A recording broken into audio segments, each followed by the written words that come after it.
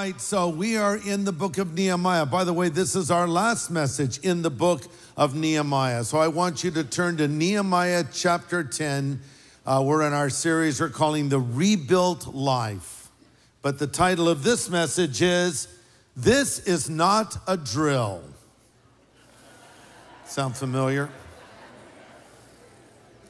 Let's pray together. Now, Father, we're so thankful that we can come to your house with your people and find hope. Our hope is not in government. Our hope is not in technology. Our hope is not in the military. Our hope is not in any earthly thing. Our hope is in you. And that is a sure foundation, and that is an anchor in the middle of a storm. So we look to you now, Lord, and ask you to speak to us through your word, for we ask it now in Jesus' name. Amen. Hey, imagine for a moment what it would be like. You've been saving for your big vacation to Hawaii. Your plane lands, the warm, balmy breezes of the islands roll over you, and you check into your hotel, and the next morning you get up bright and early, and you're going out for a cup of coffee, and suddenly you get a buzz on your smartphone, and you read this message that's on the screen right now. Emergency alert. Ballistic missile threat inbound to Hawaii. Seek immediate shelter. This is not a drill. Of course, this happened, as you all know, yesterday at 8:07 in the morning to all residents of Hawaii and to visitors as well. The reason panic set in is because Hawaii is in range of intercontinental ballistic missiles that North Korea have been testing in recent months under Kim Jong-un. And by the way, if a missile were fired from North Korea, from moment of firing the missile to impact, they would have 20 minutes. That's how close they are. So this message went out, and for 37 minutes, people waited. I read some articles about it. Some people were running through the streets screaming. Some parents were putting their children into little storm drains because there is no emergency shelter in Hawaii. There are no places for people to go if a nuclear weapon were detonated. That is not the kind of news you want to wake up to in the morning. Thankfully, it was a false alarm. They said, well, someone pushed the wrong button. Really? I mean, how does that work? And do they have like 3 buttons? You push this button for Diet Coke. You push this button for the warning about incoming ballistic missile, and this one to fire a nuclear missile. I don't know how it works, but all I know is they got to fix that system, and they got to fix it soon. Bad news. Well, we're back in the book of Nehemiah for a final message, and Nehemiah at this stage, historically, has gone back to Babylon. Remember, that's where he was originally, serving as the king's cupbearer when he heard the news that the walls of Jerusalem were lying in burned, charred out rubble. So Nehemiah made the journey to Jerusalem, funded by the king, even with an armed escort, and he rallied the people and did the impossible. They rebuilt the walls of the city. They prayed. They dedicated themselves to the Lord. They confessed their sins, and a great revival broke out. But now he's given a message that things aren't going well back in Jerusalem, and he needed to return, reminding us that just because you have a good beginning, it does not guarantee you will have a good finish. The story is told of when the Constitution of the United States had been signed and America officially became a nation. A crowd of people were standing outside of the meeting room where our founding fathers were, waiting to find out what happened. A name by Mrs. Powell saw Benjamin Franklin and said, "So, Mr. Franklin, what type of government have you and your delegates given us?" And Franklin famously responded, "A republic, madam, if you can keep it." The idea was, okay, we've laid the foundation. Now it's up to you to see what you do with it. Well, the foundation was laid in Jerusalem. The walls were rebuilt. The temple was there, but they were not keeping it. They were not doing well at all. They started well, but they were not finishing well. Listen, it's great to have a great start and a great finish. But you can even have a mediocre start or even a bad start and have a great finish. But here's what's not good. The greatest of starts and a horrible finish. If you're running in a race and you don't finish a race, it doesn't matter if you've held the first place position for 9 out of 10 laps. If you don't finish the race, you don't win the prize. And the same is true of the Christian life. We want to finish strong. And you know what? You decide right now how you're going to do later in life. You don't decide later. The evening of your life is decided by the morning of your life, the end from the beginning. So here you are, you've been married 2 years, and you say, I want to have a strong marriage 42 years later. Okay, great. You decide that right now. And every day you do everything you can to strengthen that marriage. Don't wait until you're older. Because when you get older, the problem is you get set in your ways, right? You like routine. You like predictability. You like to do things the way you've always done them. No, decide now. Establish good habit patterns now. You're the one who will decide how it's all going to end up. And the same is true of the Christian life. You know, we start out with a bang, but if we put it into cruise control, Houston, we have a problem. The key is maintenance. The Bible says, work out your own salvation with fear and trembling, for it is God that works in you both to will and do of his good pleasure. That does not say work for your own salvation, because you can't. No, you work it out. You see, it's given to you as a gift of God. You can work it out. As the apostles John and Paul said, we can work it out. John Lennon, Paul McCartney, the Beatles, forget it. Obscure cultural reference. Okay, you go, what? What is it? What? What verse is that? It's not a verse, it's a song, forget it. Okay, when you have to explain a cultural reference, it didn't work. But we can work it out. So when Paul says work out your own salvation, it means discover what God has given you. He uses a word that speaks of being in a mine and pulling the gold out. So it's a lifelong discovery of growing and learning and being transformed. You never reach a plateau where, well, I'm good. I don't need to go to church anymore. I don't need to read the Bible anymore. I've arrived. No, you haven't. I think the one way you know you're growing spiritually is when you realize you need to continue growing spiritually. That's something to keep in mind. And one of the ways you know you're not doing well spiritually is when you think you don't need to keep growing spiritually. Well, these people, they had turned back and gone back to their old ways. And Nehemiah knew if the walls were burned down once, they could be burned down twice. So let's backtrack a little bit, then we'll kind of get to the conclusion. But let's pick up chronologically where we left off last time. You remember Nehemiah returns, they rebuild the walls. Ezra is brought out of mothballs. He led the first wave of Jews returning to Babylon. He helped to rebuild the temple. He had been largely inactive. They bring him out again. He reads scripture to the people for 3 hours. Then they confess their sins to God for 3 hours. And there's this great revival that breaks out. And now the people make a series of very significant commitments to the Lord. And that's where we pick up. We're in Nehemiah 10. Point number one, if you're taking notes, they surrendered to the word of God.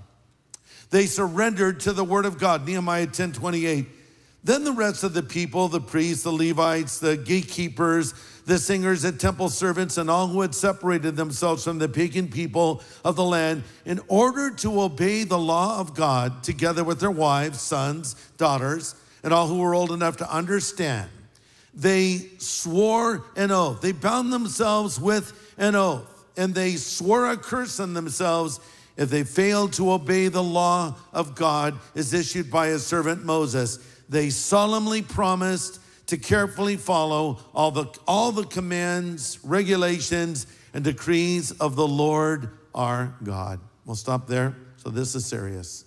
Now they're sighting on the dotted line. You know, you can go look at a car all you want. I love this car. I might buy this car. I want to get this car. And one day you say, I'm going for it. So you go in and you say, I'm ready to buy the car. And they bring out hundreds of sheets of paper that you have to sign. And then they give you the keys to your new car and you get in it and you drive it off the lot and it drops in value by $3,000 before you even got your first tank of gas, right? Or you sign on the dotted line and say, I'm going to buy this home. I'm committing myself to purchase this property. Now you must keep the commitment you've made. That's what they were doing here. The same is true when you stand in front of a pastor and before your friends and family and state your vows to your husband or your wife to be. You're making a commitment publicly. And that's why I think it's such a great thing to make a public stand for Jesus Christ. You sort of seal the deal. When you're baptized, that's a public commitment. People can see it. They should see it. When you make that first stand in front of your non-believing friends at your workplace or on your campus, and you say, I am a Christian, and you know they're going to be watching you like hawks. Why? Because they want you to do well? No. Because they want you to do really badly so they can say, hypocrite, right? They don't want you to do well because when you walk closely with the Lord and they see the transformation in your character, it drives them insane because they come under the conviction of the Holy Spirit. I love public profession. Have you made a public profession of your faith? Does your family know you're a Christian? All your family, your extended family? Do people in your neighborhood know you're a Christian?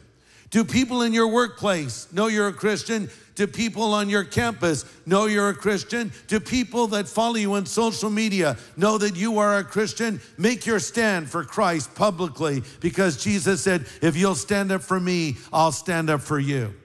If you'll confess me before people. If you'll confess me before people, Jesus says, I'll confess you before the Father and the angels in heaven. What a deal. You mean if I just stand up in front of a few other human beings, you're going to stand up for me in heaven? That's right. Okay, I'm all in. Okay. So you make your public stand. I have a little granddaughter named Allie, and she was at school the other day at lunchtime. And so the kids are all eating their little lunches, you know, and Allie says, wait, everybody, we need to pray and thank Jesus for our food. They're all like, what planet are you from, kid? I love that. Ali told me that story. I said, Ali, very good. You made your public stand for Jesus. And that's a great thing for all of us to keep in mind. And so we make that stand. And we stand by that stand that we have made. Now, often we'll say we believe the Bible. We'll say we love the Bible. And we will quote the Bible. But will we surrender to what the Bible says? This is the big question. Don't just quote it to me. Don't just say how much you love it. Will you surrender to what the Bible says? Let me restate it. Will you surrender to what the Bible says on every single topic? I used to have a little plaque years ago that said, God said it, I believe it, that settles it. Does that sum up the way you feel? We'll come back to that point in a moment. Point number 2, they separated themselves from ungodly influences. They separated themselves from ungodly influences. Look at verse 28. Then the rest of the people, the priests, Levites, gatekeepers, singers, temple servants, and all who had separated themselves from the pagan people of the land in order to obey the law of the Lord. We promise to not let our daughters marry the pagan people of the land and not let our sons marry their daughters. Note the cause and effect. They separated in order to obey. Look at it again. They had separated themselves from the pagan people in order to obey the law of the Lord. Listen to this. If you want to live a godly life, you will need to separate yourself from some things and some people, and in exchange, surround yourself with other things and other people. Psalm 1 sums it up perfectly. It says, blessed is the man that walks not in the counsel of the ungodly, or stands in the way of sinners, or sits in the seat of the scornful. Notice the words that are used. First, this guy's walking, then he's standing, then he's sitting. First, he's walking in the counsel of the ungodly, standing in the way of sinners, sitting in the seat of the scornful. Sort of like, let's say you're on a diet, so you have to walk every day, good walk. So you decide to walk right by your favorite donut shop just when they're making the donuts fresh in the morning. Mistake, but you do it. And you're walking by. I'm getting exercise, and you look in the window. First you're walking, now you're standing. Next thing you know, you're sitting. Not just at a table, you're in the vat of raw donut dough, right? You can't wait. That's how sin works. It's a progression. So don't do that. If you want to be a blessed man, a blessed woman, or change the word blessed with happy because it's an interchangeable word. Happy is a man that doesn't walk in the counsel of the ungodly, stand in the way of sinners, sit in the seat of the scornful, but his delight is in the law of the Lord, and in it does he meditate day and night. Let me paraphrase it. He loves to read the Bible. He loves to hear the Bible preached. He loves to hear songs that have verses from the Bible in them. He loves the Word of God, and he meditates, which means he thinks about it, he ponders it, he considers it day and night. So you had to separate from one thing and join yourself to another. A word to you who are single. Quick poll, how many of you are not married? Raise your hand up, raise your hand up. Okay. Quite a few of you guys. Here's what I want to say to you. Don't even think about marrying a non-believer, okay? Trust me on this. Even better, trust the Word of God on this. You don't want to go there. Well, you know, maybe I'll lead them to the Lord. Okay, yeah, maybe you will, and maybe you won't.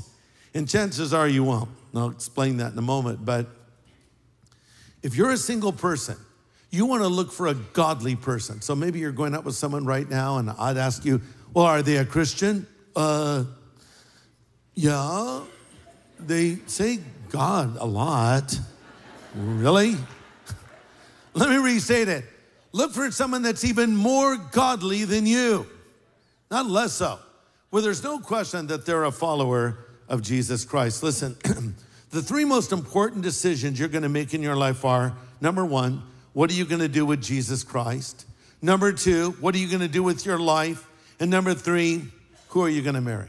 Three most important decisions. Number one, what are you going to do with Jesus Christ? Are you going to accept him or reject him? Are you going to follow him or not follow him? Number two, what are you going to do with your life? What course will your life take? Thirdly, who will you marry? You can get number one right and mess up 2 and 3 and have a really miserable life. Believe in Jesus, but then go and marry a non-believer. Or believe in Jesus and make a bunch of bad choices in your life. You need to get all three of these right. The problem with the Israelites is they had a constant problem with this. They kept getting pulled down by ungodly people. They would intermarry with pagan people and end up doing pagan things, you see. And that's usually what happens when believers marry non-believers. See, the problem is generally the believer does not pull the non-believer up, but rather the non-believer pulls the believer down. I could illustrate right now by just saying, I could pick someone out here in the front row, someone much smaller than me, and I could say, I'm going to pull you on the platform. And I would take hold of your arm, and with my considerable strength, I might be able to pull you right up here on the stage. But the chances are, even though you're much smaller than me and weigh less than I do, you could probably pull me off the stage more easily than I could pull you on the stage, even if I were stronger than you. Why? You have the pull of gravity working for you. So in the same way, when I'm with a non-believer, it's easier for me to go their way than it is for them to come my way. The only way they're going to come my way is if they're born again, if they want Jesus. But the way I could go their way is I still have an old nature. I'm still potentially drawn to sinful things. So this is where the problem begins. And this is why Paul says in 2 Corinthians 6:14, don't be unequally yoked together with non-believers, for what fellowship does light have with darkness, or righteousness with unrighteousness? Are you going to eat at the table of the Lord and also at the table of the devil? Another translation puts it this way, and I like this translation. Don't become partners with those who reject God. How can you make a partnership out of right and wrong? That's not partnership, that's war. Is light best friends with dark? Does Christ go strolling with the devil? Do trust and mistrust hold hands? Who would even think of setting up pagan idols in God's holy temple? See, when you combine certain things, problems can ensue. You can take nitro and you can add glycerin and you have an explosion. In the same way, you can take bleach and ammonia and they can generate chlorine gas that is both toxic and deadly. And that can potentially happen with a believer and a non-believer. It's not a good result because it's going to be detrimental to the believer. Now, having said that, when I'm saying don't marry a non-believer, I'm not saying don't have contact with non-believers. Because how are we going to reach people with the gospel if we don't have contact with them? Separation does not mean isolation. Paul actually wrote about this to the believers in Corinth. And understand, Corinth was a really wicked place. When we talk about the Corinthians, we could have just as easily called them the Californians. First and second Californians. Because the issues of Corinth apply to California.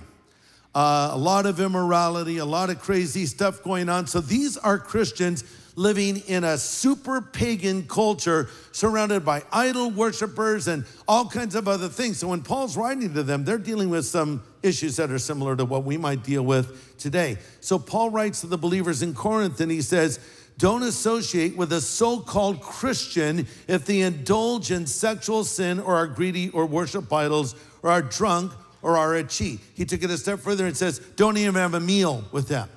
Wow, really? Isn't that being a little judgmental and mean? No, actually, it's being loving and at the same time careful. How could avoiding people possibly be loving? Because if you love them enough, you'll tell them the truth about what the Bible says. So if someone says, I'm a Christian, and they're living with their boyfriend or girlfriend or doing drugs or getting drunk, you say, hold on. You say you're a Christian. Why are you doing this? The Bible tells you not to do these things. Hey, man, don't judge my journey. Really? You're actually saying that? Yeah, but don't judge my journey. Buddy, I'm going to judge your journey and you with it, okay? Greg, the Bible says, judge not, judge not, judge not. I don't know any other verse, but judge not. Yes, the Bible says, Jesus speaking, judge not lest you be judged, right? What does it mean? It means condemn not lest you be condemned. I'm in no position to condemn a person, to say that person's going to hell.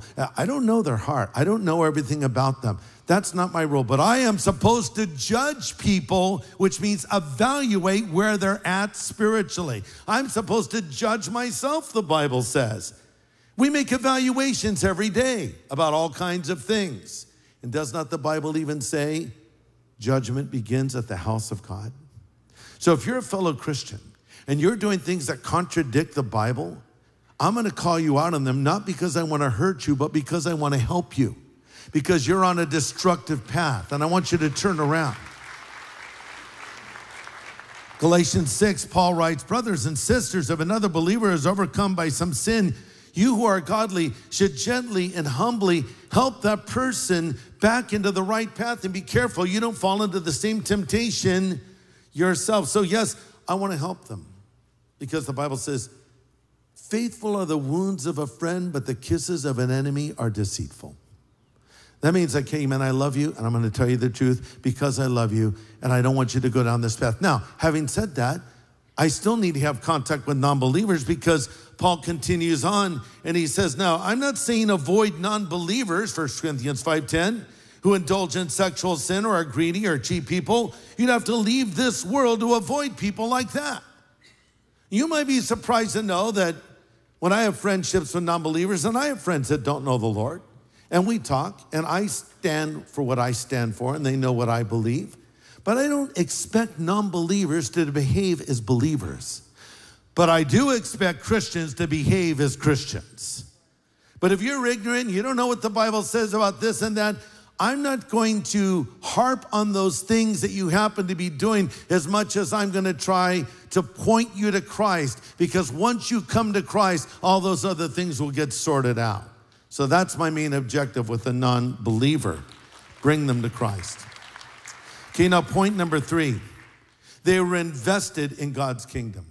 They were invested in God's kingdom. They're making this vow. Look at verse 32. In addition, they say, we promise to obey the command to pay the annual temple tax of 1/8 of an ounce of silver for the care of the temple of our God. Verse 35, we promise to bring the first part of every harvest to the Lord's temple. year after year, whether it be from a crop, the soil, or from our fruit trees. This was primarily an agricultural culture, livestock culture. So they would bring their offerings. It would often be something from the field or something from the flock, etc. Today, we would not do that. We would bring finances. But the point and principle is still the same. But you know, a lot of times, we don't want to give God our best. Notice they brought the first fruits, the best. We want to give God leftovers. The other day, I was with my son, Jonathan, and his son, Christopher, my grandson, and Jonathan gave Christopher a little bag of chips. It's a big bag, too. I said little bag. I should say a big bag of chips. So he's eating these chips, enjoying them. And Jonathan says, hey, buddy, can I have a chip? Christopher's like, no. He says, son, can I have a chip? Could Dad have a chip? Christopher's face is scrunching up like he's in pain. No, son, give me a chip. I need a chip. I gave you those chips. Now give me a chip back. He's like in agony. He reaches in and pulls out the most pathetic little chip you've ever, it's just microscopic. And it's even hard for him to give it over. He's like turning away like, here, take it. Oh, and his dad says, no, I want a big chip. Oh, it's just like, oh, give me a big chip, son. Give me a good chip. Yeah, he finally gives. I thought, this is so much like us and God. God gives us everything. God gave you the bag of chips, man. He gave you your life. He gave you your job. He gave you your health. It's all from God. God says, I'd like you to give back a percentage to me. I do ya. Pain, right? That's what this is all about. They were going to bring their very best to the Lord. God established certain laws for the nation of Israel regarding tithing. The people were to bring 1/10 of their material resources to the temple and bring the best, not the worst, to God. Now, some would say, well, tithing is not in the New Testament. Therefore, I will give nothing to God ever. Brilliant deduction. I'm being sarcastic, by the way. Listen to this. 10% is entry level. That's not where you stop. That's where you start. Listen to this. In the New Testament, the standards of the Old Testament are always raised, never lowered. Let me say that again. In the New Testament, the standards are never lowered. They're always raised. For instance, Jesus said, you've heard that it has been said, you shall not murder. But I say to you, if you look at someone with hatred in your heart, it's like you murdered them. You have heard, speaking of the Old Testament, that it has been said, 10 Commandments, you shall not commit adultery, but I say unto you, if you look at a woman with lust in your heart, it's the same as committing adultery. What did he do? Did he lower the bar? No, he actually raises the bar. So it comes down to this. Listen, every believer should give of their finances to the Lord. Now we say, I don't like this stuff. Preachers talking about money. Wait a second, what is your discomfort really over? Remember our earlier point? We surrender to the Word of God. Oh, we love to hear what the Bible says about prayer, about hope, about the return of Christ, about comfort. Yeah, amen, amen. And then there's giving, and we're like Christopher with the little chip. We should welcome everything the Bible says about everything and just do it. So what does the Bible say? Paul deals with it extensively in the book of 1 Corinthians, chapter 16. Here's what we learn, and you can write these notes down and look these things up later. Every believer should give systematically. Every believer should give systematically. Paul told the believers in Corinth to set aside a sum of money on the first day of every week. For them, that would be Sunday. Christians are to give systematically, not sporadically, or when it occurs to them. I think that's why electronic giving is so fantastic. That's how we give in our home. And by the way, that's just, we tithe, of course, but then we give above that. And I don't say that to boast. It's just, I'm just doing what I'm supposed to do as a Christian, and I'm happy to do it. But you know, you can do it electronically and it happens automatically. But however you do it, you should give systematically. Number two, we are to give proportionately. We are to give proportionally. Paul says in 1 Corinthians 16, everyone should give in keeping with their income. So look, some can give more. Some can give less, but everyone should give something. Number 3, we are to give joyfully. Joyfully. Paul writes in 2 Corinthians 9:6, remember this, a farmer who plants only a few seeds will get a small crop, but the one who plants generously will get a generous crop. You must decide in your heart how much to give, and don't give reluctantly or in response to pressure, for God loves a person who gives cheerfully. We'll say, well, I can't give cheerfully, therefore I'll never give again. That'd be like saying, I can't pray cheerfully, so I'll never pray again. I can't read the Bible happily because I get bored, so I'll never read the Bible. No, change your heart, man. Get in sync with God. What did Jesus say? It is more blessed or happy to give than to receive. Do you understand what he's saying? You think keeping your stuff makes you happy. Jesus says giving your stuff makes you happy. If you want to be happy, do what he says and you watch the blessing that will come your way. One last point. If you follow God's principles about giving, you can expect him to meet your needs. If you follow God's principles on giving, you can expect him to meet your needs. 2 Corinthians 9:8, God will give generously and provide all your need, and you'll always have everything you need and plenty left over to share with others. You see, so God does not promise to supply your greeds, but he does promise to meet your needs according to his riches and glory in Christ Jesus. Listen, this is like a double test. God tests us, and we can test God in this rare moment. It's a test of us. Oh, I love Jesus. Oh, it's so wonderful. Okay, are you following these principles? It's a test of really your commitment, because where a man's treasure is, there will his heart be also. But then we can test God. You say, what are you talking about? The Bible says don't test God. Hold on, one time God says, test me. Do you know where it is? Malachi. God says, put me to the test on this one. Bring your tithes and your offerings into the storehouse. Listen, God says, and watch this. I will open up the windows of heaven and pour you out a blessing so great you will not have room enough to receive it. Put me to the test on this one. So it's a double test. Put God to the test. Give faithfully to him and see what he does. So the people went back on what they promised. They should have done these things, but no, they did not do these things. And so back to Nehemiah. He's returned to Babylon. Mission accomplished. Awesome. So glad I obeyed the Lord. The walls of Jerusalem are rebuilt and everything's wonderful. There was a revival, and someone says, hey man, things aren't going well back in Jerusalem.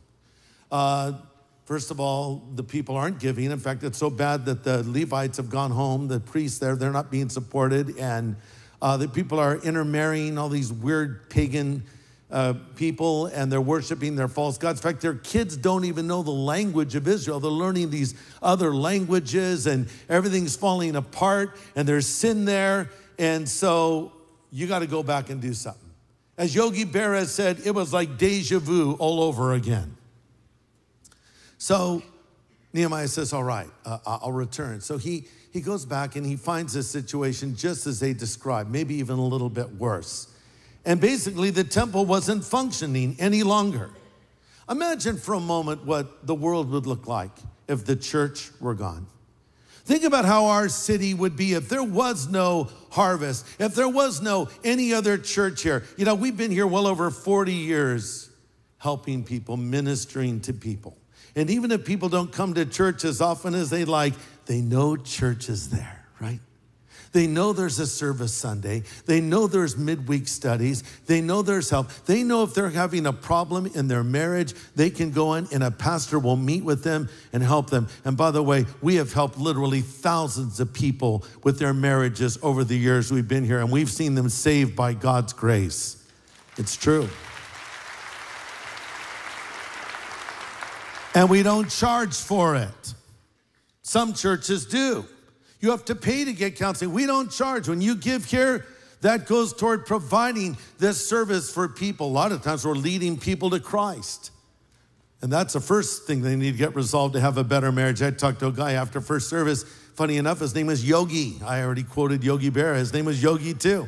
And he was in gangs and was having a lot of trouble with his wife. And he came in and he says, "It saved my marriage, Pastor." So you see, that's just one of many, many stories. So, think about what the world would look like if the church were not here. When it's time to get married, we're here to offer free premarital counseling, which we offer to you so you can have a strong marriage. Because it's not just about the wedding, it's about the marriage. And we want it to last. If you have problems, we're there for you as well. If you have problems with your teenagers or any age, we have youth ministry here. That a youth pastor will take the time to minister to them and help them. That when a loved one dies, you can come to the church and we'll be here to comfort you and encourage you and help you with this service. What if the church was gone? Think about what the world would look like. Thank God for the church. Thank God for this church and the light we've been able to be in this community. That's right. And thank God for you that are a part of this church, volunteering your time, serving here so faithfully, giving of your finances. God bless you and thank you. And I mean that from the bottom of my heart. Well, these folks, the Israelites, they're just like us. We're just like them. They went back on their promises, and to sort of show how bad it had gotten, they let Tobiah back in. Do you remember Tobiah? We learned about him earlier in Nehemiah. Tobiah, Sanballat. This guy was a total creep, okay? By the way, if you're looking for a name for your newborn son, don't name him Tobiah. Don't name him Sanballat, and don't name him Judas. These are not good names, even though they're in the Bible. Remember that Tobiah, along with Sanballat, tried to stop the rebuilding of the wall 12 years earlier. First, it was a potential military attack against Israel. Then he got involved in a plot to take Nehemiah out personally. And when those efforts failed, he did everything he could to discredit Nehemiah and slander him. Tobiah was trouble with a capital T. So Nehemiah returns to Jerusalem, and what does he find? He finds they've given him a guest house to Tobiah in the temple.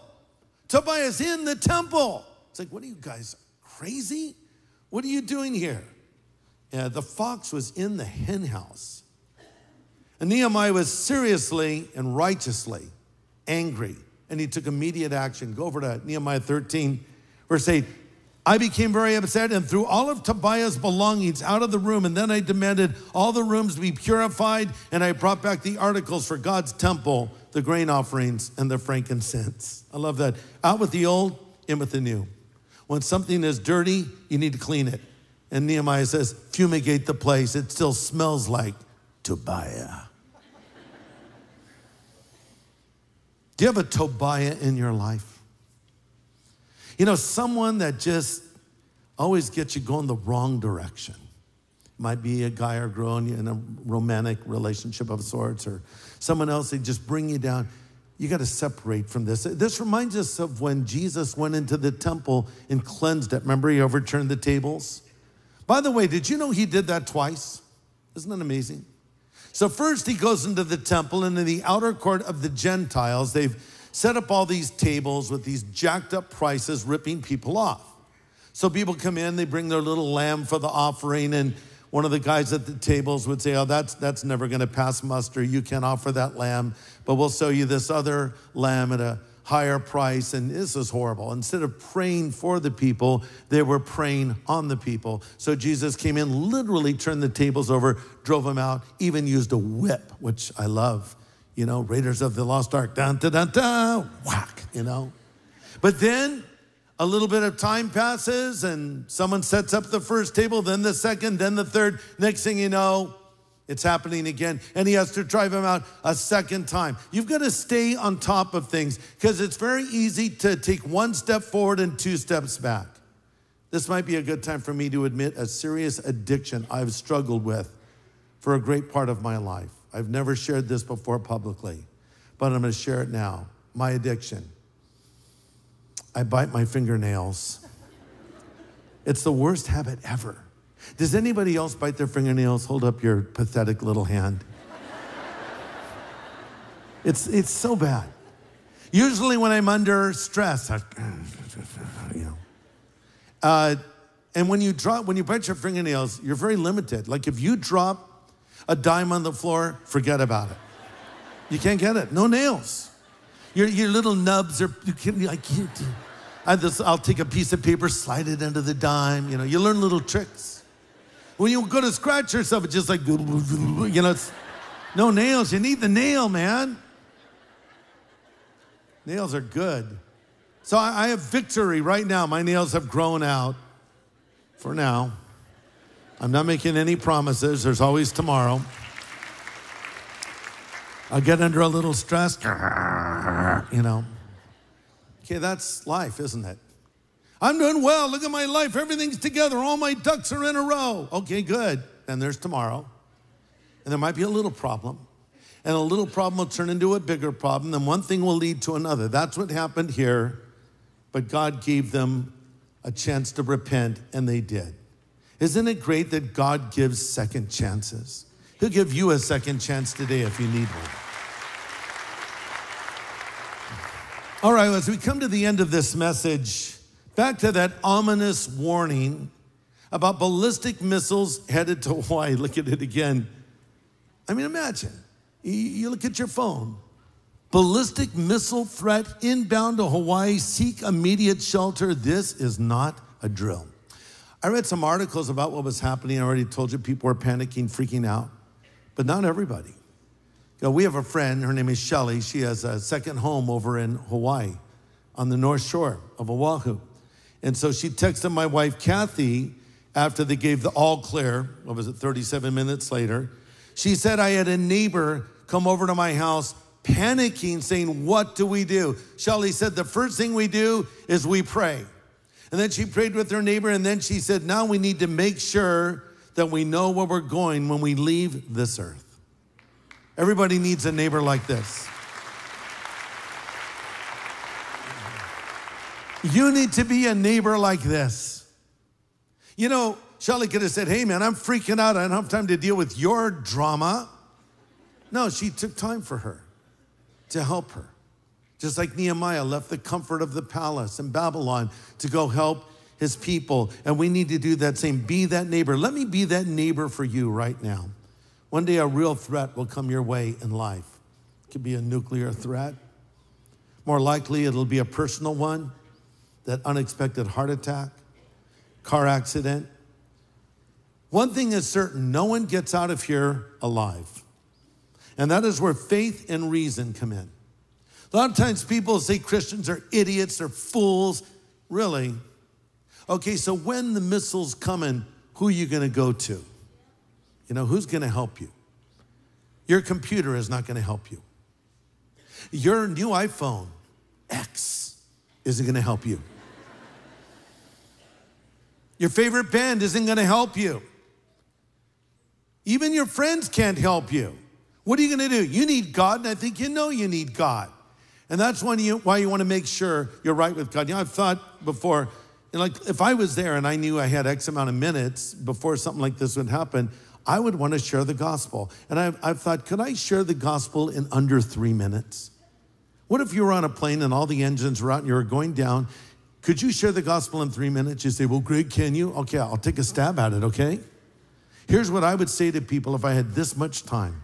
I'd say, first of all, I want to tell you that God loves you. And you're separated from God by your sin. But here's the good news. God sent his son, Jesus Christ, to die on the cross for you 2,000 years ago. And if you'll turn from your sin and believe in Jesus, he will forgive you of all of it right now, and you can go to heaven. Would you like to pray with me? Pray this prayer. And I would lead him in a prayer. I just cut to the chase. No opening illustration, no jokes, just straight gospel infusion. You can do that.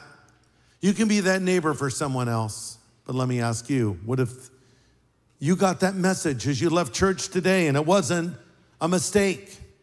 It wasn't a drill. It was real. Do you know where you're going? I heard about an inscription on a tombstone. These words are written on it. Pause now, stranger, as you pass by. As you are now, so once was I. As I am now, so you will be. So prepare for death and follow me. Someone reading that tombstone was overheard to say, to follow you is not my intent until I know which way you went. So which way will you go? You have two options. When you die, and you will, unless the Lord comes before that, and he could. But if you die, or when you die, you will either go straight to heaven or you will go ultimately to hell. I don't say that with any pleasure. I just say that because it's gospel truth. And the last thing God wants is for you to go to hell. That's why he sent Jesus to this earth, his one and only beloved son, and poured his judgment upon his son. You know, we deserve the judgment. We've rebelled against God. We've defied God. We've broken the laws of God. And yet God took his only son and put that judgment on Jesus so we didn't have to face it. Man, that's love. And he'll forgive you of any sin you've ever committed. But you must say, God, forgive me. This can happen for you right now. Or if you're one of those people I talked about earlier that, you know, you've kind of veered off the path. You say you're a Christian, but you're doing things a Christian should not do. You can come back to Jesus. Let's get that resolved right here, right now. Let's all bow our heads in prayer. Everyone praying, Father, I pray now that you will speak to the heart of every person that's here, every person that's listening and watching wherever they are. If they don't know you yet, Lord, help them to come to you now, we pray. Now while our heads are bowed and our eyes are closed and we're praying together, how many of you would say today, Greg, I need Jesus Christ. I want to be ready for the afterlife. I want to know that I'll go to heaven when I die. Or I need to come back to Jesus because I've been messing up. Listen, if that's your desire, if you want Christ to come into your life, if you want him to forgive you of your sin, if you want to know that you'll go to heaven when you die, or you need to come back to the Lord again because you've been living a compromised life, would you raise your hand up right now? And let me pray for you. God bless you. Raise your hand up high where I can see it. God bless. Hands are going up all over. I hope yours is one of them. This is your wake-up call. This is not a drill. Anybody else? You need Christ in your life right now. You want your sin forgiven. You want to go to heaven when you die. Raise your hand up. Or you need to come back to the Lord. Raise your hand up. Let me pray for you. God bless all of you. You guys watching on a screen, I can't see you, but the Lord sees you. Would you raise your hand as well? Saying, yes, I need Jesus. All right, listen. Every one of you that has raised your hand, saying you want Jesus Christ, I want you to stand to your feet right now, and I'm going to lead you in a prayer. Stand up wherever you are. Even if you did not raise your hand, but you need Christ in your life today, stand up, and I'm going to pray with you. Wherever you are, you guys watching on the screen, stand up right there, wherever you are, over at Dos Lagos, stand up in that theater, over at Woodcrest, stand up, Eastvale, stand up, Harvest Orange County, stand up. And I'm going to lead you in a prayer. This is real time happening right now. This is not a recording. You can get right with God. I'm going to wait one more moment. Anybody else that needs to make this commitment or recommitment to Christ, stand to your feet. There might be a few more. And we'll pray together.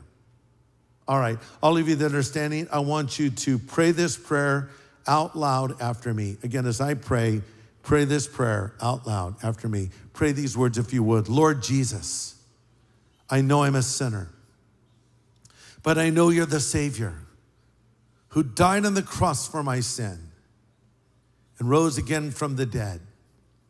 Jesus, come into my life. I choose to follow you from this moment forward as Savior and Lord, as God and friend. Thank you for accepting me and forgiving me. In Jesus' name I pray.